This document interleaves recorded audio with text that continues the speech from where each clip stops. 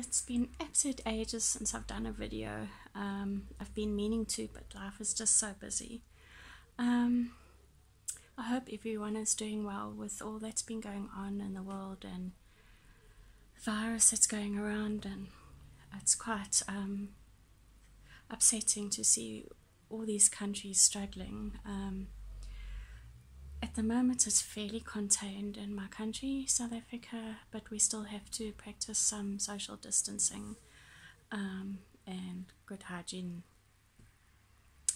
Anyway, I wanted to just do a quick catch up on my news. I've got a few personal things to share, and also it was my birthday last week, and this on Tuesday, and I got myself a tarot deck, an oracle deck, and a book, and I wanted to just show them to you briefly, and then I'm going to do a separate video of a walkthrough of the oracle deck. It's a stunning deck. So first of all, I'm doing quite well. I've been feeling good after getting medication for my anxiety. It's really helped, and I've gotten used to the medication, and it still makes me feel a little bit sleepy at times, but generally I feel sleepy when I don't get enough sleep the night before. So what's also happened is, since taking the medication and also talking to the psychologist about my bisexuality, I still believe I'm bisexual, but I've come to the realization that I'm more hetero-romantic, which means I prefer to have a romantic relationship with a man than a woman.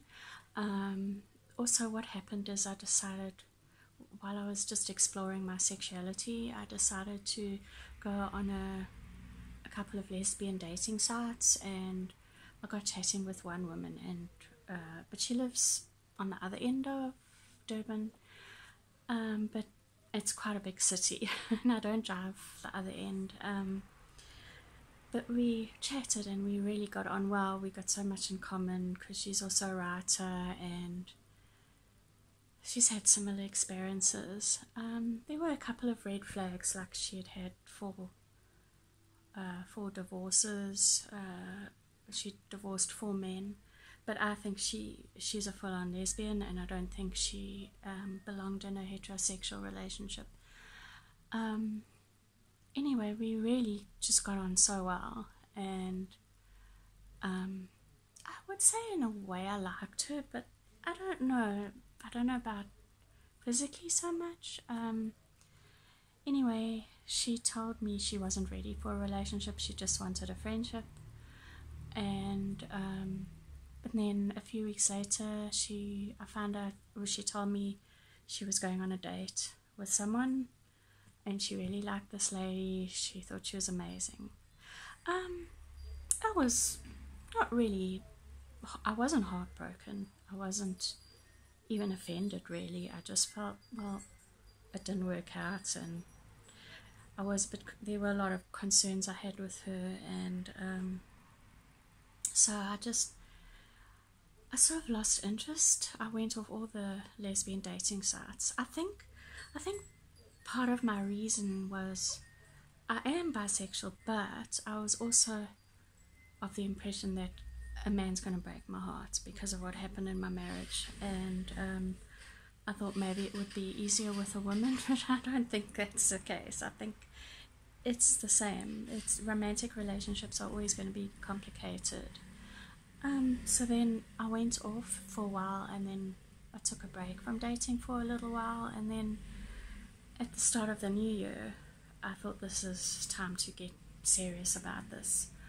Also, my astrology friend had told me that my chart was looking more positive for a relationship in this year, and I just felt I was much more ready. I felt that I'd done a lot of healing inside and I was ready. So I went on some online sites, but once again, it's usually the same faces that I see. Like for years I've been seeing the same faces. There were a few new ones, but it's it's really bad in this country that the men, you message them, you start a conversation, or they even like you, or they start a conversation, but they never keep the conversation going. It just fizzles out, and I just feel like it's a total waste of time. And you pay so much for these subscriptions, but then the subscriptions are limited, and you can only do so much on the site, and then that person can't reply to your message, or you can't see someone's photos that liked you, then you got to pay extra for that. And to me, it's just a whole money making thing, and it just doesn't feel right. And then I went to a pagan group, and I met a guy there, and I really liked him. And then I was wondering if I should talk to him, because I received in a tarot, I had a tarot reading about dating, and the reading said that I would approach the guy first. So I thought, well, that means I need to make this the first move. So I chatted to him on WhatsApp, and we went on a date, and we just talked, and we really got on very well. But then it didn't work out, and he's just in a bad place for dating and everything. And I was actually quite down about it, and I'd actually developed feelings for him. And I realized when weighing it up how much more my feelings were for him than for the lady. And also I found that having taken my anxiety medicine has done something. It's changed. I don't understand it. Maybe it will change again. I don't know. I'm open. But I really think I want to settle down with a man one day, and but when the time is right. Okay, any other news? I'm trying to think if there's any other news. I've been making soaps. It's a new hobby that I'm obsessed with. I make them from scratch. So they're very like those very organic looking raw material type of soaps, but it's such fun.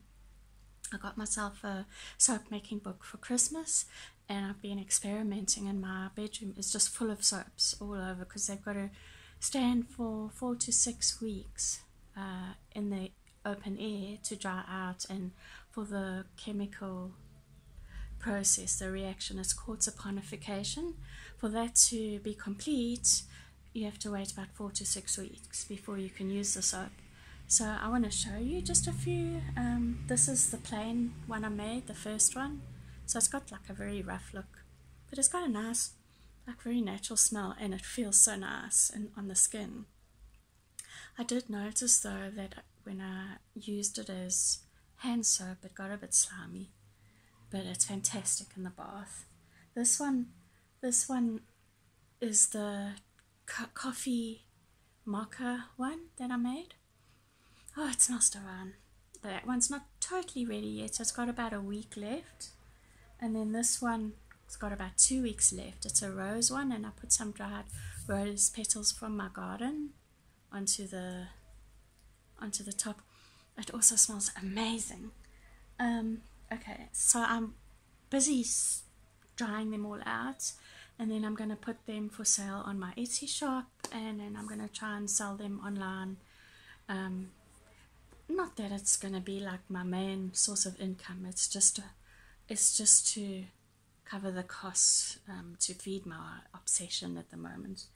Okay, this is a tarot deck that I got for my birthday. It's called the Affirmators Tarot. And then this is the Oracle deck. It's called Fairy Blessing Cards by Lucy Cavendish. I'll get into the details. My cat is shaking she's busy scratching herself. Oh, the tarot deck is by, who's it by?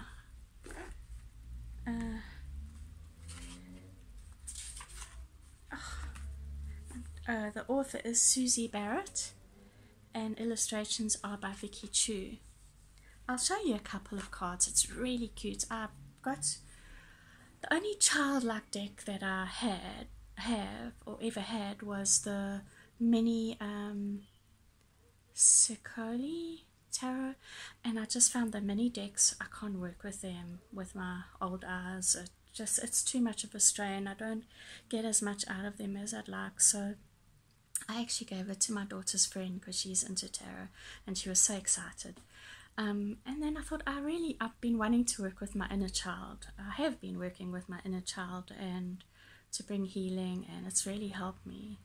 I wanted to get a more childlike, light-hearted, fun deck.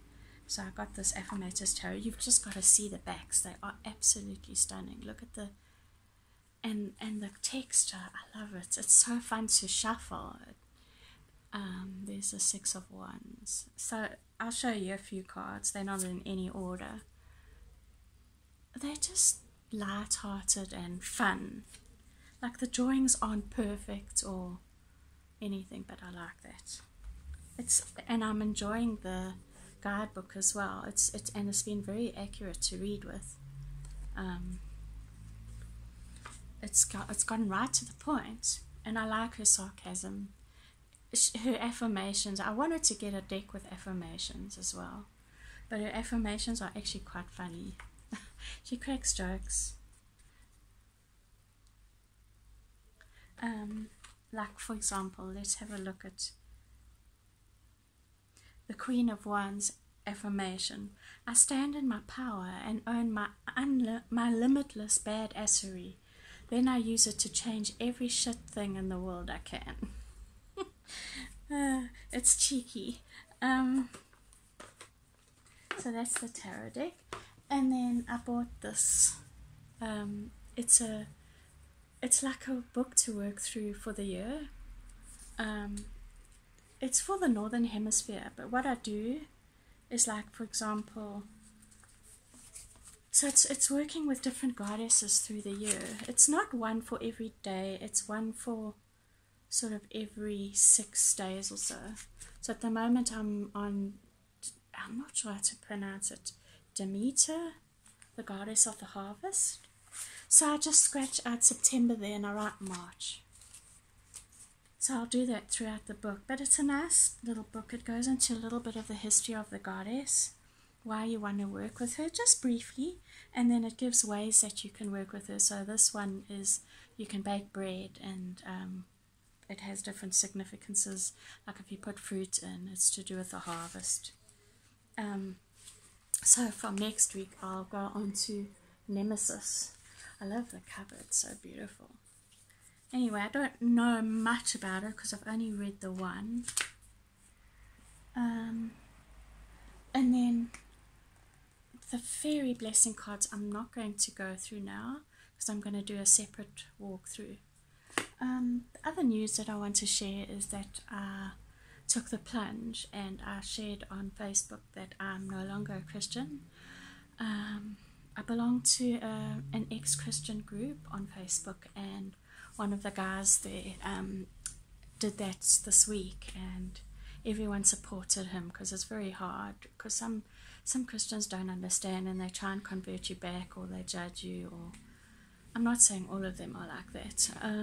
So anyway, and I was very scared of family rejection or judgment or anger, or I don't know, and I didn't want to let down some people.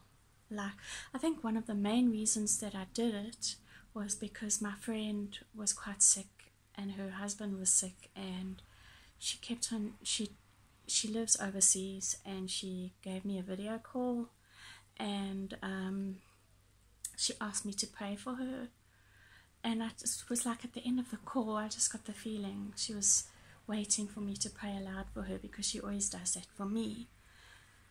And I just couldn't do it because I can't say things like "Dear Father God" or "In Jesus' name" because it's fake, and I felt terrible. I felt like I'd let my friend down, and I thought it's time that she knows where I'm coming from, and that the reason I didn't pray for her is not because I didn't care, but because I don't believe in that anymore. So I wrote up a long post on Facebook, and I put it up last night. I'd actually also picked a card from this deck about honesty, and I'd done a meditation on my throat chakra, to clear my throat chakra.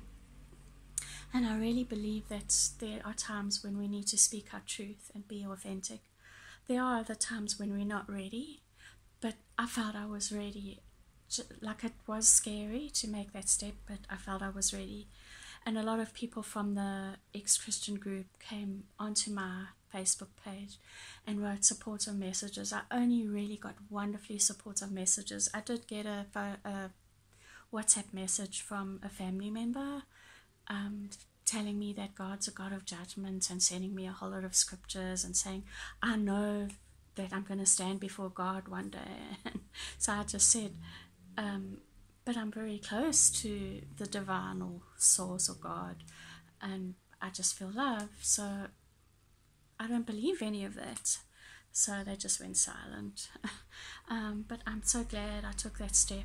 I feel like it's a big breakthrough. Like, finally I don't have to hide my true self. It was like, sometimes it's really hard work, and I feel I don't have to do that anymore. So anyway, I wish you all the best, and